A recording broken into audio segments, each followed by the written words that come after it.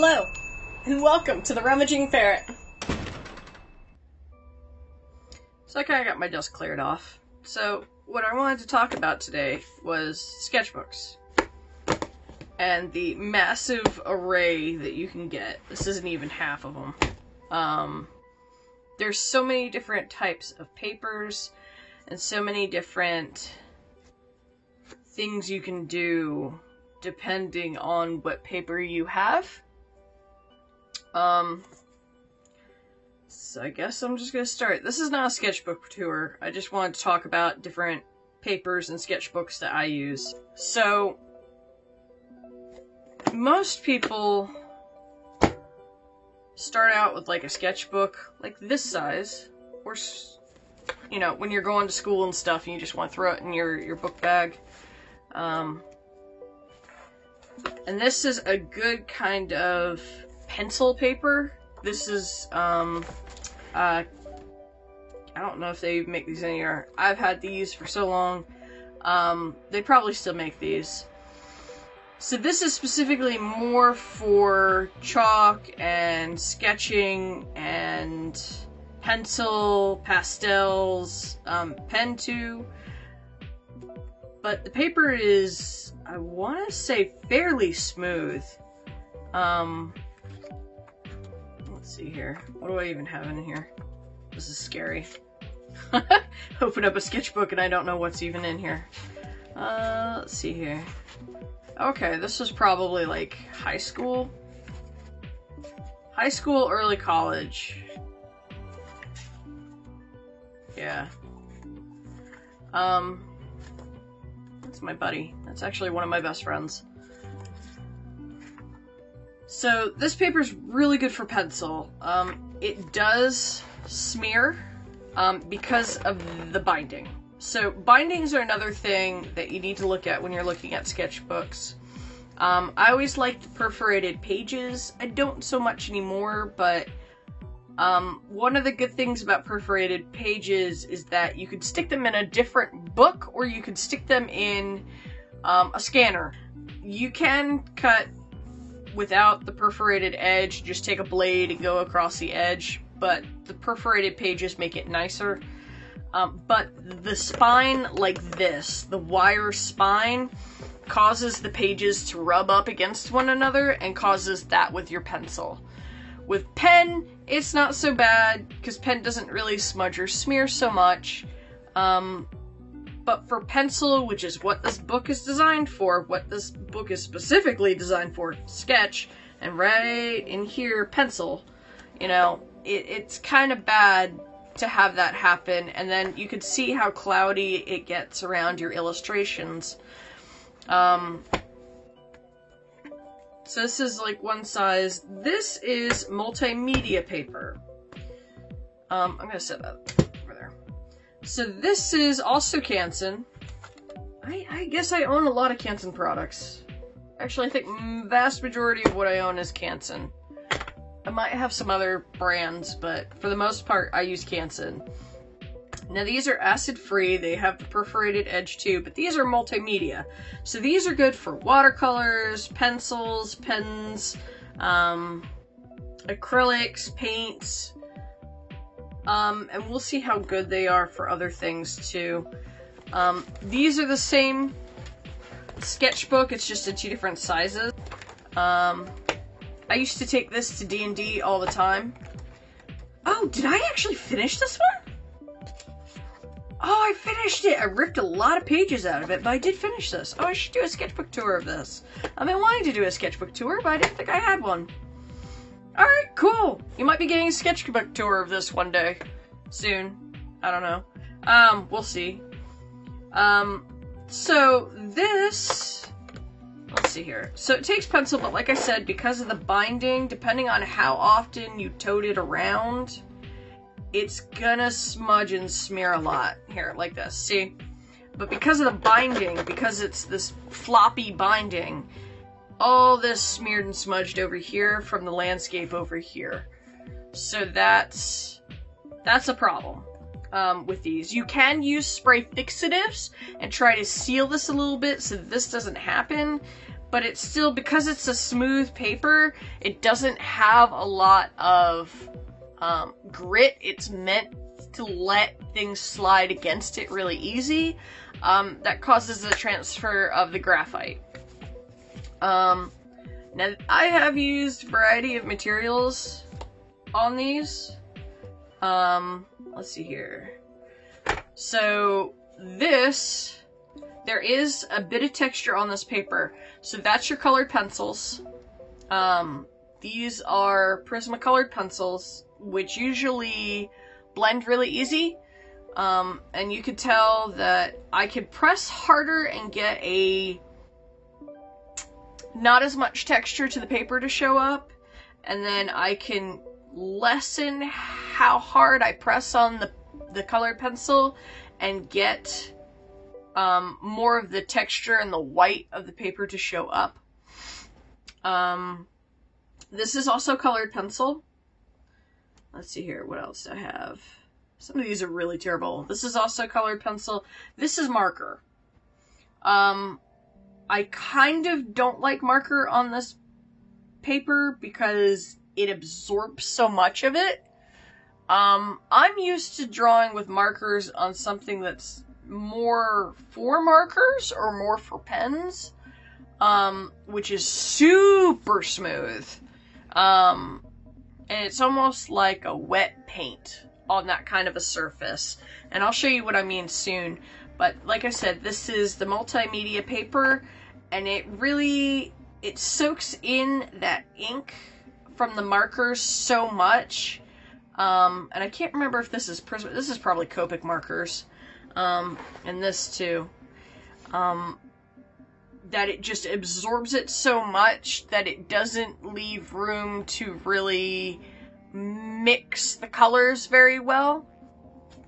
This multimedia paper, that's colored pencil too. These are marker.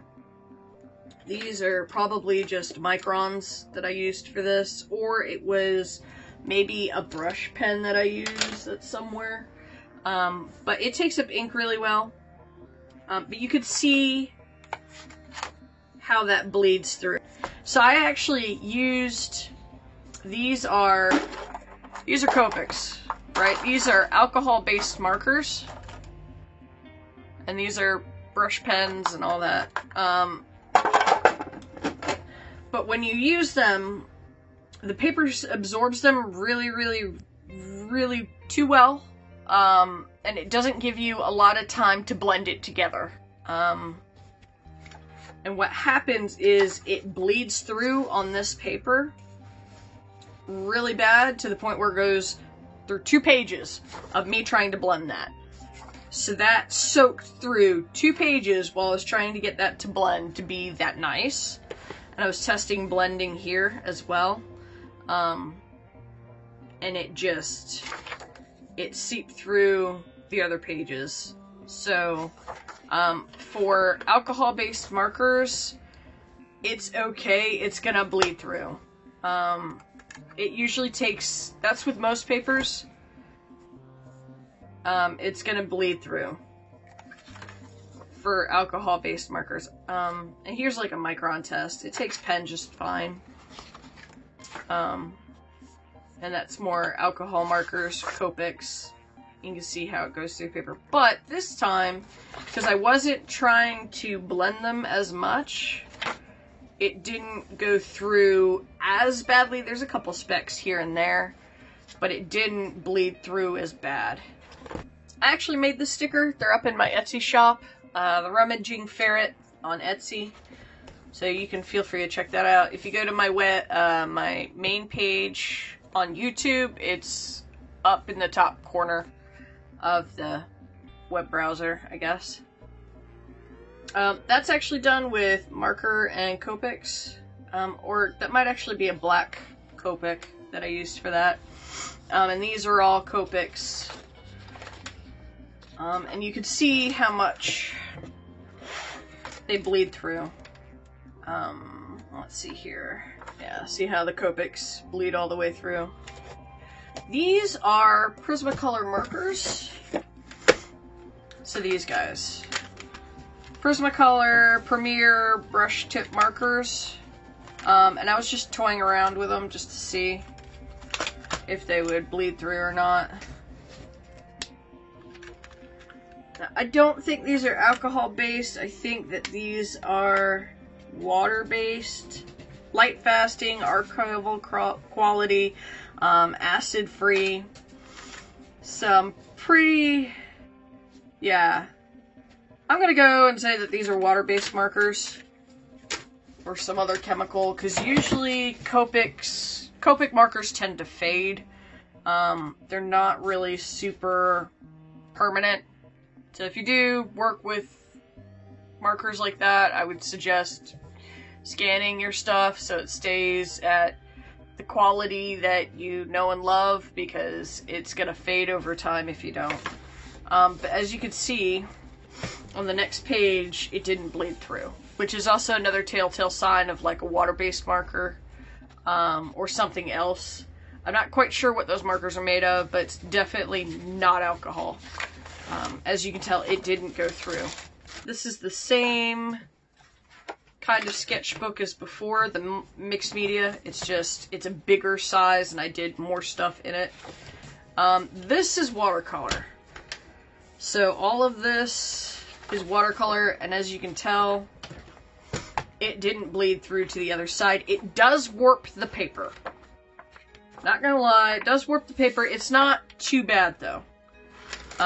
The paper's not so warped that you can't work with it or deal with it. And like I said, like look at that. It doesn't really, you can see it if you hold it up to light, but it doesn't quite bleed through. These were marks that were actually made on this page. But like you can see where I did that, and there's not a trace of it there, right? So like I did this giant blob, and on the other side it's not there. And I was able to use watercolor on the other side and not have it, like you can't see it. It didn't go through. But once again, because of the binding, stuff gets a little bit fuzzy or blurry. Because it's not a solid binding like, say, this. So this is going to secure your pages, and it's going to keep your pages from rubbing against each other, and you're not going to end up with dull drawings like that, where it's fuzzed out a little bit here and there, or like this. She literally looks like she's got a beard. Like, you see how bad that is? That was all smudging and smearing from me moving my book, taking my book with me, throwing it in the car, and she literally looks like she's got a beard now. Not only that, but it went to the other side. So, yeah, so that's a Copic drawing, and it bleeds through. Alcohol-based markers, and they tend to do that with just about any kind of notebook you could find will do that. For Copics. Any kind of alcohol-based marker will do that. I already did that one. So if you want something for alcohol markers or any kind of marker, this is really good. And this. You're going to be looking at like the tracing paper. It's not tracing paper exactly. Architects use this. I don't know how many architects use it nowadays, but when I was in school going in for architecture, we used to call this Bumwad. Because it's like toilet tissue, you know. Stuff you wipe your bum with. Ha ha ha. But no, we used to call it Bumwad. At one of my schools, the other architecture school that I went to, we used to call it trash paper. But actually, the quality with this, with markers, is so good. I know you can see through it. It comes in usually two colors, canary yellow and white. White feels lifeless, I will tell you that right now. But if you like doing white, they have white. I like drawing with canary. Let me see. But the ink sets on top of it. And I use Prismacolor markers with this. I don't remember if I've ever used Copic markers with this, but it won't, I don't think it ever bled through. I never remember it bleeding through. and the ink just sits on top of it because it's so smooth and it doesn't soak it in so fast. And you can literally smudge it and smear it to how you need it to be, to blend colors or to do all sorts of fun stuff with it. And I've used Prismacolor markers with it. So I've used like these guys. So these are Prismas. There's a chisel nib on one end and a fine point on the other. And I used to use these a lot before I discovered Copics. Actually, one of the first Copic markers I actually got from my architectural college in sort of like a starter box, I guess. But anyways, and you could draw with Sharpies on this too. I've used Sharpies. I've never really had a problem with it bleeding through. So I use Sharpies with this. This is a white paint pen. And I love these Precise V rolling ball pens. I love these. I need to get a new one. That's gross. Alright. But with markers and stuff, you usually want to have some kind of white pen for like highlights and stuff like that. It ends up being super good. I don't know about all architecture schools. One of the architecture schools that I went to, this wasn't necessarily frowned upon. They kind of did pinups in a different way. A pinup is basically building like a poster board for your project to present it. One school I went to, it was pretty much all digital. You went down to Quincas and had it printed, right? At my first school, we actually manually pinned everything up to show our progress and to show everything. I haven't been through this in a long time. That's a paper bag. Let's see here. Okay, so this is some of the stuff you can kind of do. This was with Prismacolor pencils. No, Prismacolor markers. The ones I showed you in that blue bag. And so there's the ink drawing. Probably done in Sharpie. And then that was the overlay of color. I'm pretty sure these came from books. These are not creations that I made necessarily, that I dreamt up. I basically tried to repeat what they did to learn from it. So this probably came from a book. Most of these did. Here's another one. This, again, was also with the Prismacolor markers, and just using a chisel nib to get in there. You could see the streak marks from some of them. Wow, that's a decade ago! Holy smokes, okay. Yeah, and this is also the sort of thing you could do with Prismacolored markers on this kind of paper. Because the ink just sits on top for so long, you've got some workability where you can blend, smear, and smudge and kind of layer and figure out what you want to do. And this kind of like tracing paper Bumwad is so good for that. This stuff is amazing. And all I did was, this is the canary yellow, and I just taped it to a piece of sketch paper. And I pinned this up for review to show what I had learned from it. There's also, on top of it, you can't hardly see it, but there's very light white colored pencil on there as well. Oh, this is also, yeah, it is. This is actually done with, no, that's a different kind of paper. What paper is that? That's a super, oh, that's, okay, that's either Vellum or Mylar. No, that's Vellum. That's Vellum. So this is colored pencil on Vellum. I'm not even sure I still have Vellum. I might. Usually it comes in a very big roll. You can get it from certain architectural stores. Blick has it. I don't think Masterpiece Art Supply is still around, but you can get it from them. Certain like fine art supply stores will have Vellum. And you can kind of see through it, although I got white backing paper behind it. But it's also a very smooth paper. Ink, I used to hate drawing on it for ink, because ink would just go everywhere. It took forever to dry, especially on something like Vellum. Ink took so long to dry, by the time you got done doing an architectural drawing, you'd probably smeared half of it. Everyone hated working on Vellum, but it was required, so we did. But most of us hated it.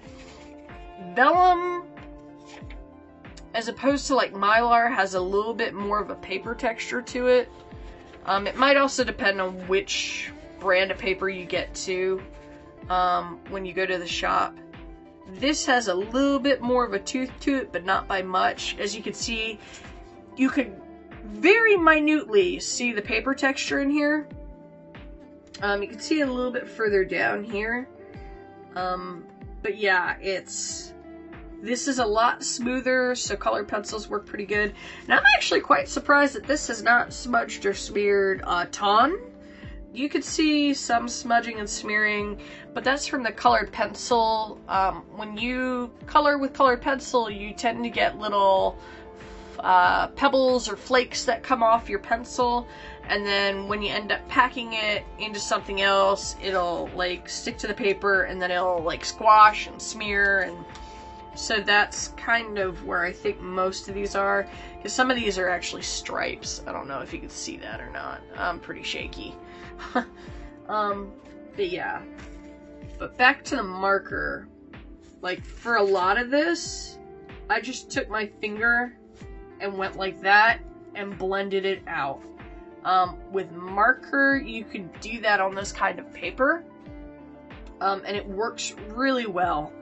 And you get your fingers like totally messy. I remember just having blue fingers for a couple days because I couldn't get the ink off entirely because it like saturated down into like the grooves of my finger.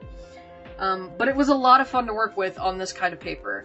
And once again, this is like Bumwad or trash paper. You can pick this up at any kind of fine art supply store. You can look into architectural supply stores, which are very far and few between, but places like Blick's Art Supply usually carries it. What's the other place I used to go to?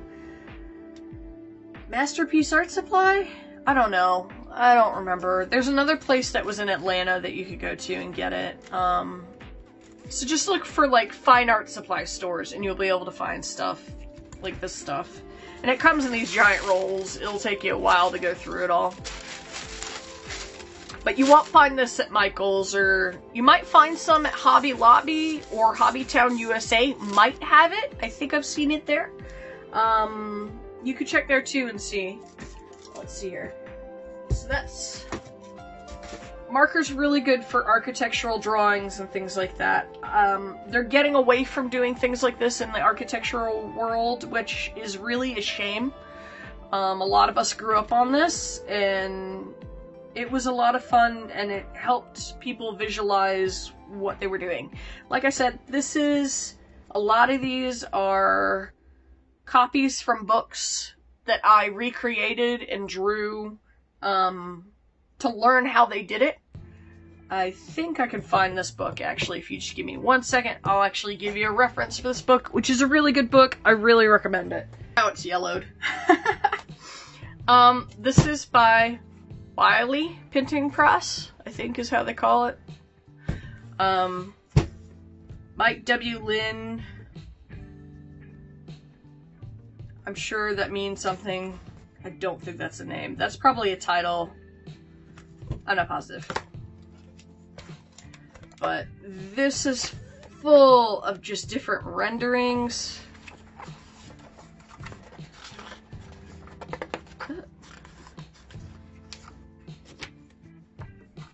And some of these are in watercolor, some of these aren't.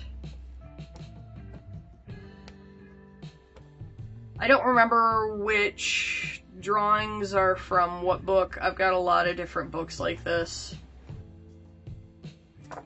Yeah, there's that house I showed you earlier. Oop, where'd it go? I had that. There it is. That's the house I showed you earlier that I'd done on on the Bumwad. I don't know if this is still in print anymore.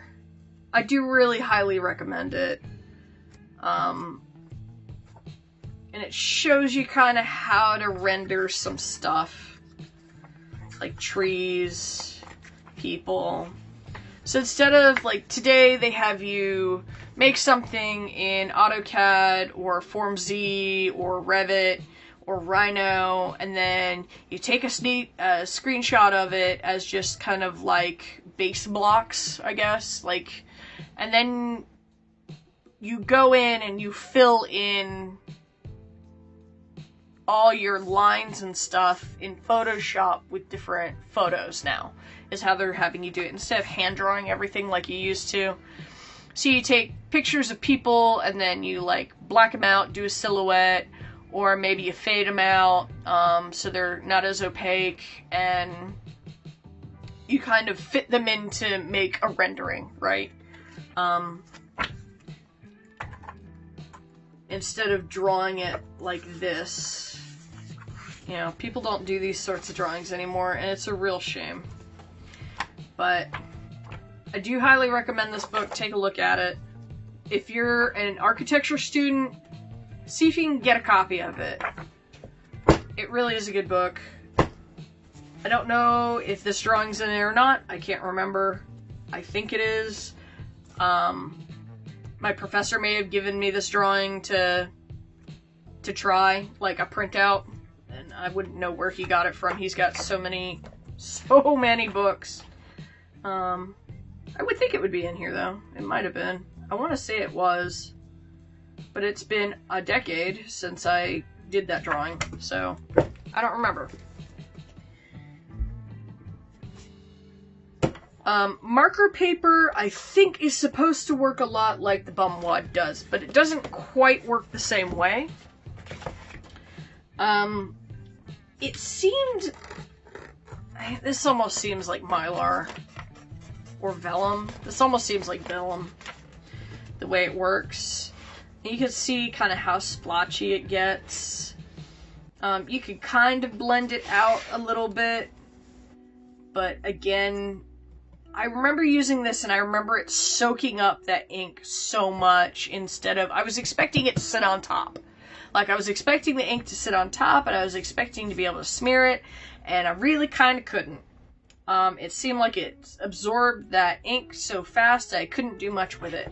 So for, like, markers, my choice, my preferred method of drawing with markers, my preferred paper is still going to be the Bumwad. Hands down, always probably will be until I find something better. But it doesn't bleed through, usually. I don't think I ever remember having a problem with this bleeding through. You can test it yourself and see if it does. Or actually, we're gonna try it right now. We're just gonna try it. We're just gonna absolutely saturate it and see if it bleeds through or not. Where'd I put my blue bag? Whoop. Okay, cool. All here and accounted for. Alright, so we're just gonna grab one of these, chisel end, and just go to town. You see how it's like you can see the strokes?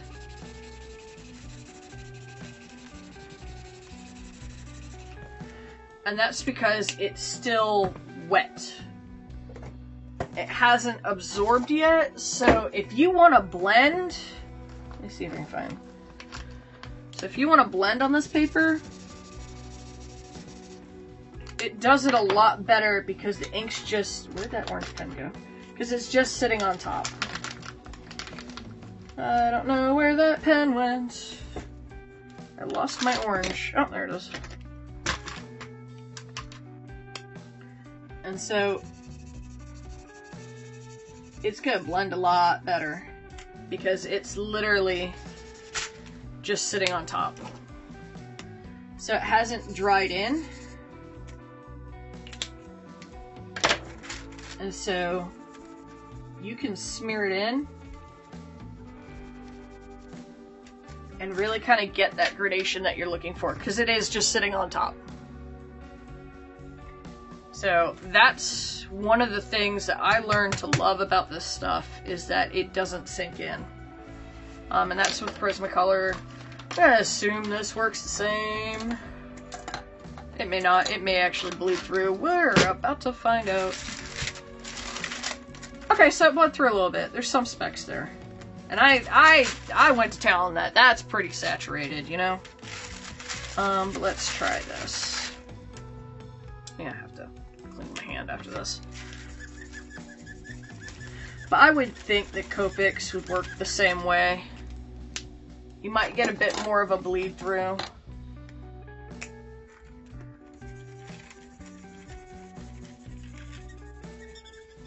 Yeah. You can see it's just going mixing. That pretty much mixed on the first pass.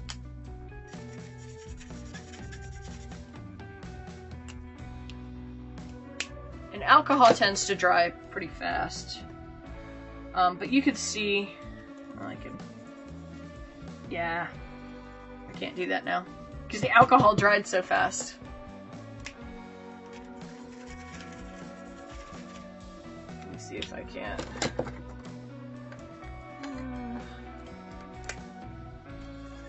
Oh, that was not the same marker. Oh well.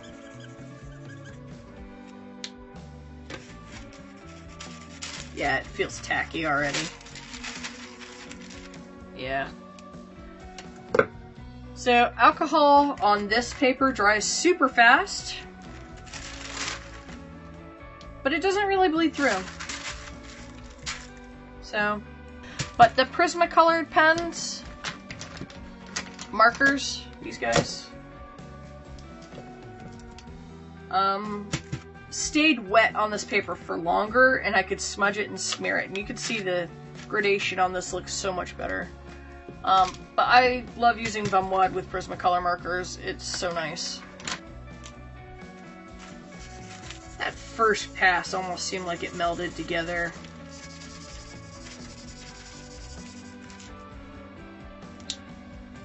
Oh, it's still wet. Yeah, if you get to it fast enough, it's just not quite the same effect. And it's super tacky already. Like, it was wet as soon as I laid it down, and now it's like, get that? Tacky. So I don't know. Verdict's still out for Copics on this paper, but for Prismacolor it works really well. Prismacolor is also a fair bit cheaper than your alcohol-based markers like Copic. So I'm actually gonna stop this video here. I've got a lot of different sketchbooks to go through, some of them cheaper than others with different qualities of paper, as well as watercolor paper and regular printer paper. So it was too much for one video. This one's long as it is, so I'm going to stop it here and make another video for that.